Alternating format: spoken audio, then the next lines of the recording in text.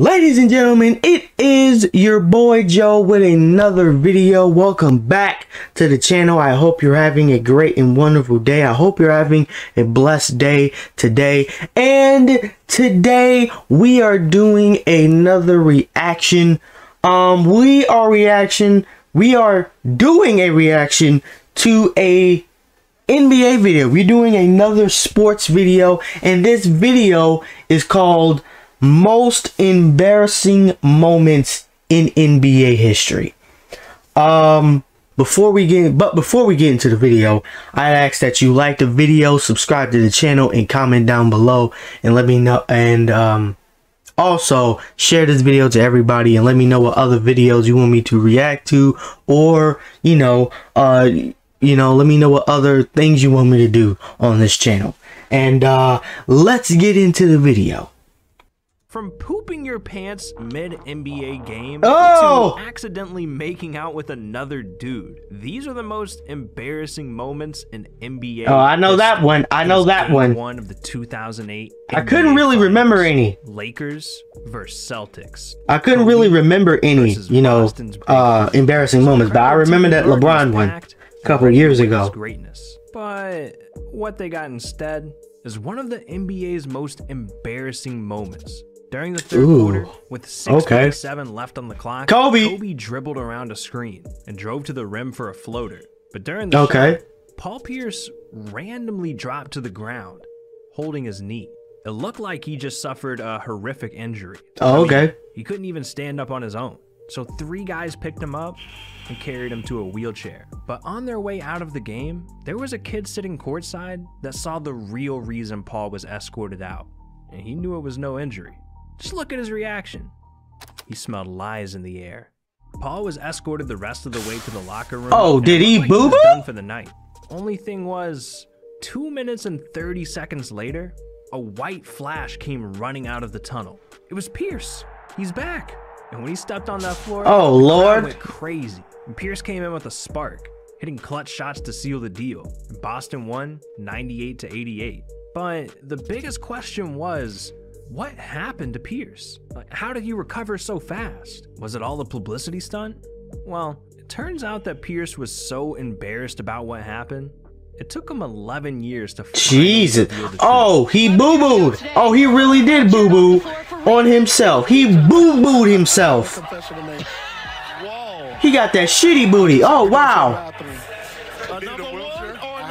But why did you need a wheelchair to get to the bathroom? It was that bad. Something went down. I had to go to the bathroom. Yeah, you had a shitty booty today. You had a shitty booty. Himself in the middle of a game. Damn. When he came back to the game, he wiped his covered hand on his teammate. Ugh. Disrespectful. I mean, you don't know if he washed his hands or not. You don't know. Toilet paper, new clothes, moist towelettes. Paul, you had everything you needed, and you used this man's shirt. Shame on you. Honestly, I'm sick of this man. I don't want to talk about him anymore. Jesus. The only good thing I can say about him is he didn't make me watch a dude makeout session. Yeah, a while back, dudes kissed each other during an NBA game. That's a whole new level of embarrassing. Unless it was intentional? See, during the 2017 finals, there might be some gay people in the NBA. We don't know. Tension was at an all-time high. Golden State was up 3-1, and they were looking to close out the series in Game 5. But the Cavs were not trying to go home without a fight, literally. And with 3 minutes left in the second quarter, Cleveland was down 15. I thought he was gonna miss. Trying to close the gap, Kyrie drove to the hoop for a layup, but he missed badly. Oh, wow. That's when him and David West got tangled up for the rebound. But thankfully, everyone acted like reasonable adults. They got over it and lived happily ever after. Guys, come on. If you've seen any of my videos, you know that's never how it ends. Went down. Because what actually happened is Tristan Thompson rushed over and tried to handle it himself, pushing West right in front of the refs. And that's when it happened. Oh, Jesus, no. Oh, no. It must have been love at first sight as David went in to seal the deal. Oh, Lord. Oh, no. Oh. Oof. Oh. Oh, no. Oh, he went mouth to mouth with that man. Oh no, he went. This, okay. Tristan was trying to tell us something. He was trying to tell us that he went mouth to mouth. Subscribe, or Tristan finna pull up and kiss you. Yeah, that's right, on the lips. And I know you can't risk that. So what are you doing? Well, I'm sorry. Anyways, subscribe to his channel. I was hating a little bit, and subscribe to the man's channel. Millions of people saw their first kiss on live TV. Jesus, they're a little too close for comfort. He's no stranger to embarrassing moments. In 2019, the Lakers went up against the Jazz, and LeBron did something he hadn't done in a while. He wore his signature headband. Only difference was, that night, something was off about his hair. See, LeBron had allegedly gotten hair surgery and plugs put in that offseason. But his barber insisted that it wasn't true, saying, there's no dye, no additives, no preservatives. Everyone thinks he's dyeing his hair using temporary hair colorings. Oh, he has to do something with his hair? And I mean, hey, it's his barber. We gotta trust him, right? Well, during the matchup, LeBron was playing well, getting to the rim, hitting his jump shots. Oh, Jesus, he playing amazing. For the worst. With 5 minutes left in the fourth quarter, Troy Daniels steps up to the free throw line. And as LeBron walked toward the bench, Anthony Davis tried to warn him, but it was too late. Now, I know it might have been hard. Oh, your hair. He said hair. Cameras at a different angle gave us a closer look. Ooh. Was f***ed up. And the worst part was your hairline is going back. You literally see his hair peeling. Oh. It's like a Tootsie Roll. You just peel it back. Hey, yo. Hey, man. What the hell's going on with your head? Oh, wow. That's surgery cost 15 grand. Oh man, I mean that's nothing to LeBron. Relentlessly on Twitter, and then he had no choice but to give up the headband forever.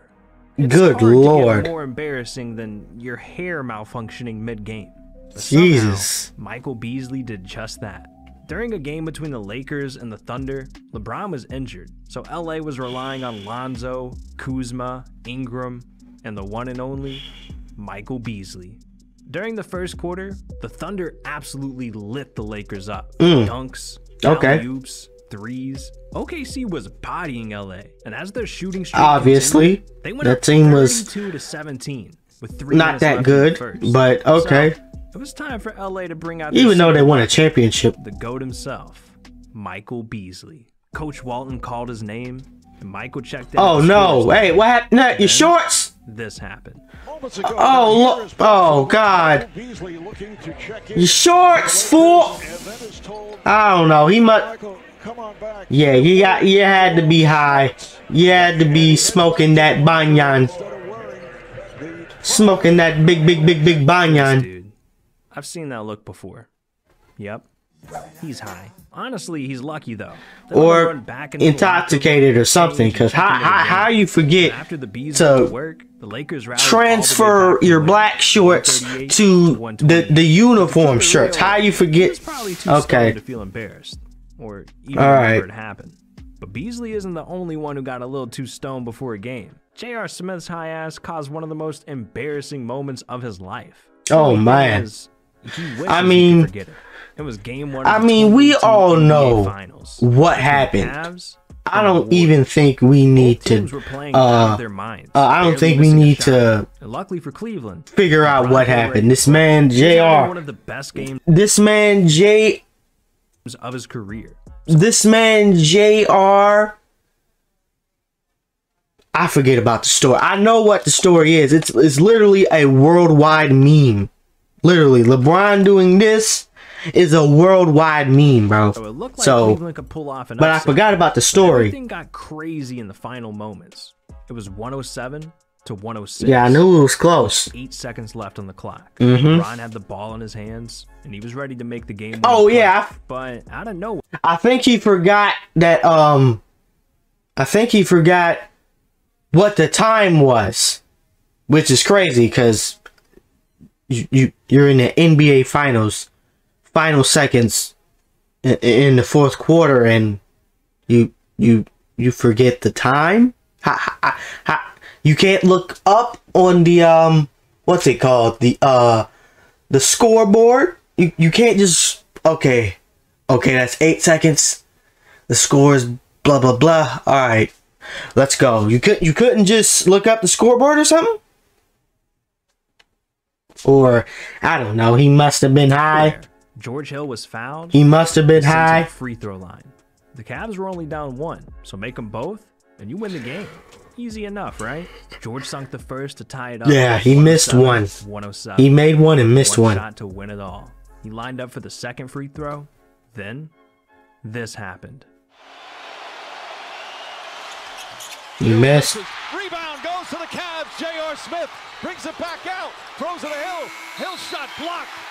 Yeah, where the hell was he going? Overtime. JR, bro. J.R. Smith thought they had the lead. He didn't know the score. I think exactly. That's a bad mistake by J.R. Smith. That's a irreversible mistake by J.R. Smith.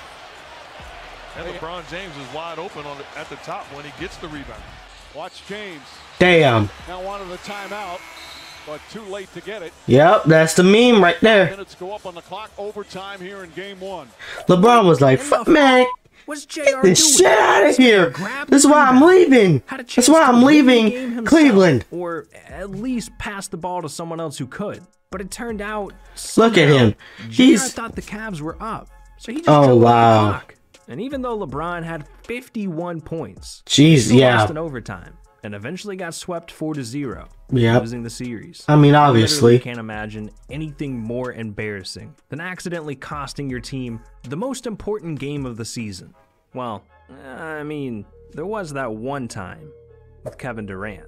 See, if you know Kevin Durant, you know the dude's got a Twitter problem. In 2017, I mean, he yeah, just won his first championship with the Warriors. You know what I'm saying? People have been clowning him all year for joining a super team. And eventually, KD had enough. Someone tweeted at him, "Man, I respect the hell out of you, but give me one legitimate reason for leaving OKC other than getting a championship." I mean, a fair argument. But when KD responded, I mean, ain't everybody trying to get a championship?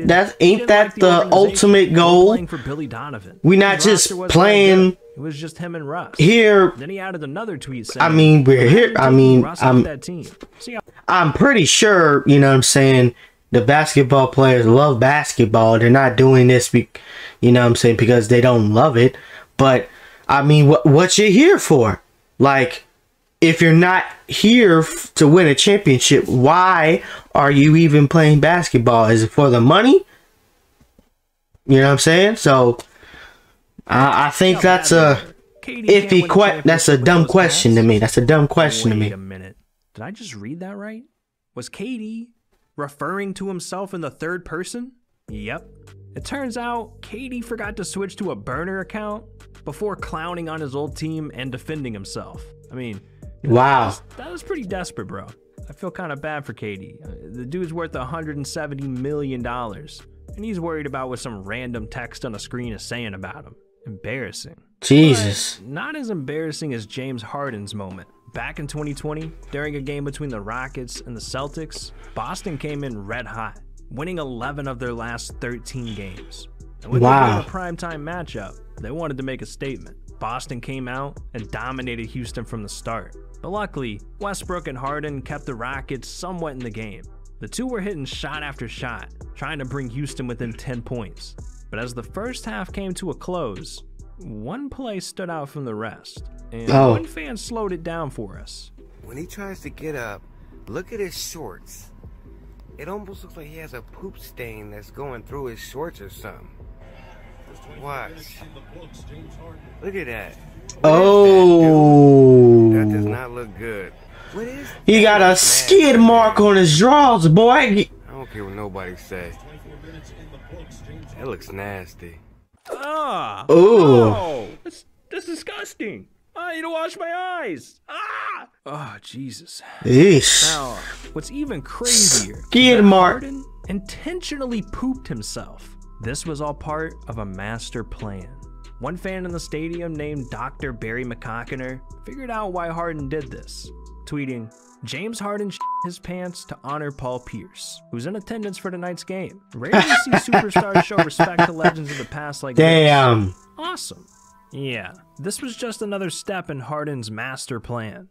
The first step was to grow out his ridiculous beard and transform into the superstar we know today.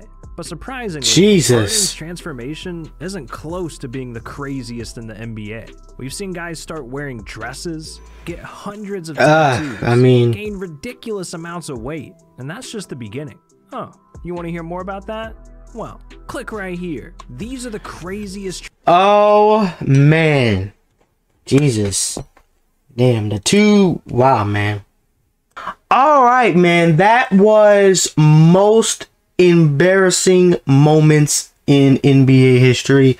Wow, man. I didn't really know the story of Paul Pierce and the reason why he left that building. Wow. He had to take a boo-boo, a poo-poo, a shiite.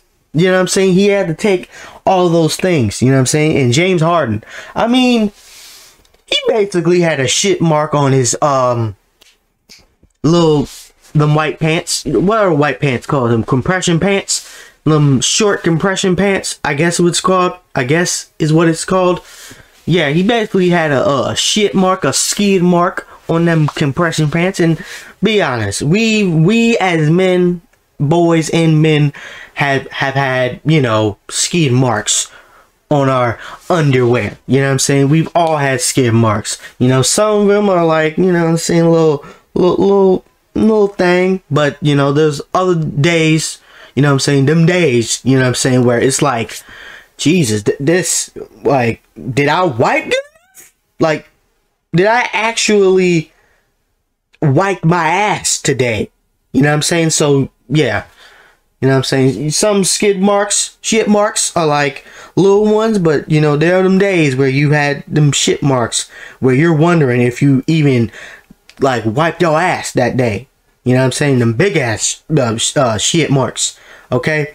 But that is the video, man. I hope you had a great time with this video. I hope you reacted with me to this video, man. Thank you for watching the video with me. I ask that you like the video, subscribe to the channel, share this video to everybody you know, and comment down below.